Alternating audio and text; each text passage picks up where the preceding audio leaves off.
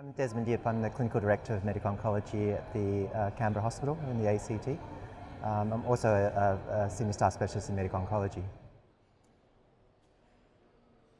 I started doing oncology training in the early 90s.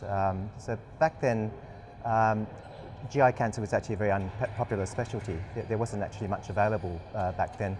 We basically had one drug, 5-fluorouracil, for treating patients with this condition.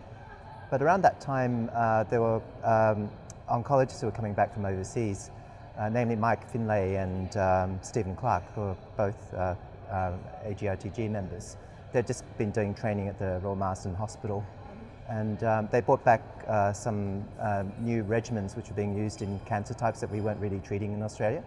So that was quite a revelation, because I worked at Westmead Hospital at that time, and also after that Royal Prince Alfred Hospital. And we were just starting some clinical trials at that time using new agents like irinotecan and oxaliplatin in gastro-intestinal cancers.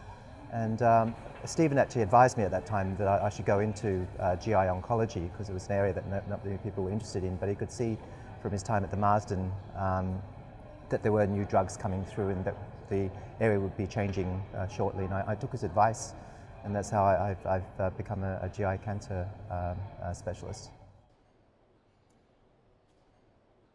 I think what's happening in GI cancers, the developments are still going on, and we're improving the survival of patients with this condition year by year as new drugs come through. And the AGITG is committed to doing clinical trials and research in this area to forward our knowledge of treating cancers in this area.